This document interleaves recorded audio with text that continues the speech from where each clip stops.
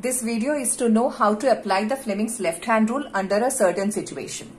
For that the situation, imagine that you are sitting in a chamber with your back to one wall. An electron beam is moving horizontally from a back wall towards the front wall. Is deflected by a strong magnetic field to your right side. What is the direction of magnetic field?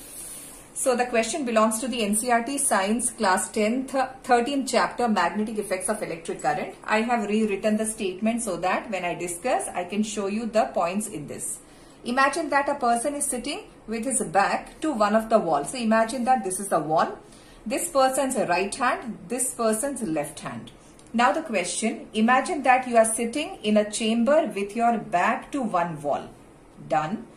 An electron beam is moving horizontally from a back wall towards the front wall. Electron beam is coming from back wall to front wall. If this is the direction of electron, then exactly its opposite is the direction of electric current. So direction of electric current is from front wall to the back wall. So electron beam is traveling from a back wall towards the front wall.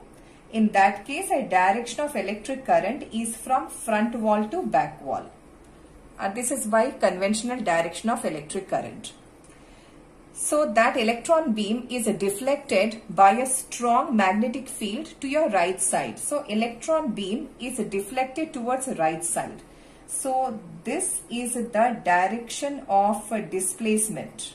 Direction of displacement of the electron. With this information, we have to tell the direction of magnetic field side.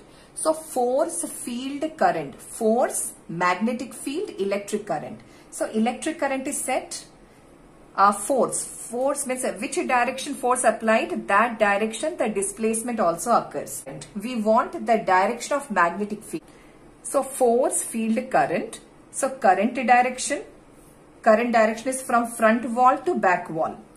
Thumb is a direction of force, means which direction force applied, that direction displacement. So current, as I turn my left hand like this, by putting these three fingers mutually at right angles, the thumb is towards the right side. The forefinger gives the direction of magnetic field, which is vertically inwards. So direction of magnetic field is vertically inwards. So the cross symbol talks about the direction of magnetic field. Cross symbol means magnetic field is inwards. Dot means magnetic field is outwards. So I should put a cross symbol to tell the direction of magnetic field. The direction of magnetic field is vertically inwards.